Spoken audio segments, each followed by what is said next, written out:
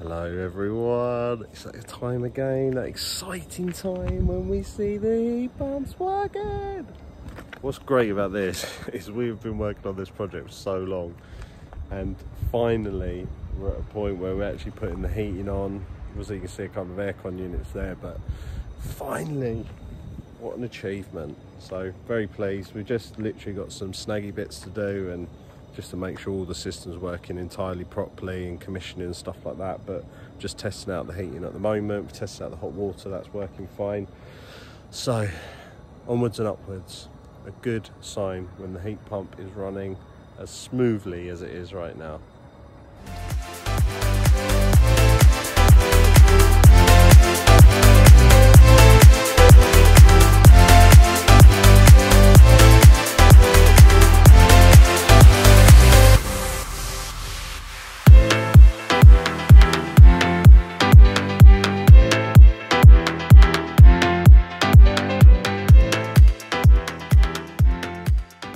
Hi everyone, so yesterday we finally got this heat pump working, fully up and running.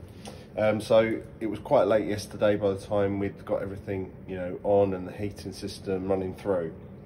So I thought I'll come back early this morning just to see how things are going, make sure that there's no issues, that all the air is dissipated out and that we've not dropped any pressure because of the dissipation, etc. Just to make sure the temperatures were still reaching where they were and the underfloor heating system was on. So I'll quickly show you.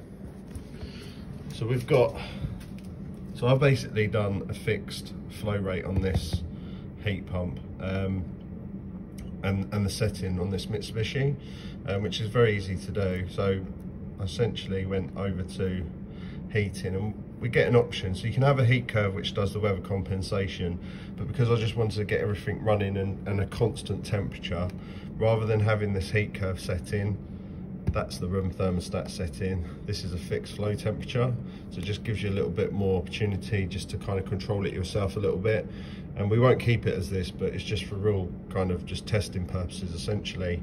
So we've got a 35 degree, ignore that because we just haven't been using it for hot water. No one's living in the property at the moment. 35 degree flow temperature. People often asking, how, I mean, this is a big property. I'll quickly show you that there's a lot of rooms in here. 35 degree. We've got an 11.2 kilowatt heat pump. Okay, so bear that in mind. 35 degree flow temperature, 11.2 kilowatt heat pump, and we've got 3 floors. We've got the basement. I'll quickly whiz up,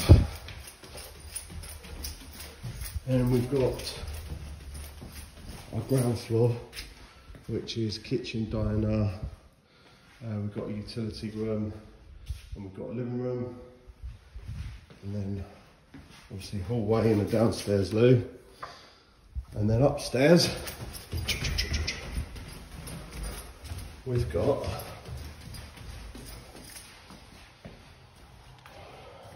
bathroom, bedroom, bathroom, landing,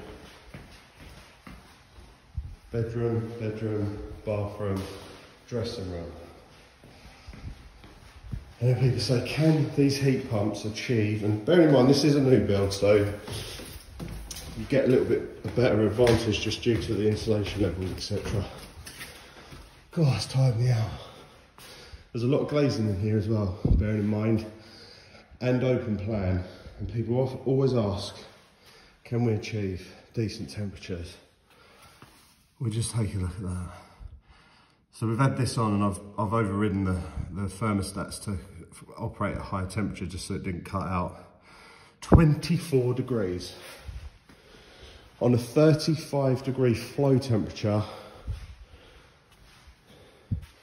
we're at 23.7 in here. And there's again a lot of glazing, vaulted ceiling, very high ceiling.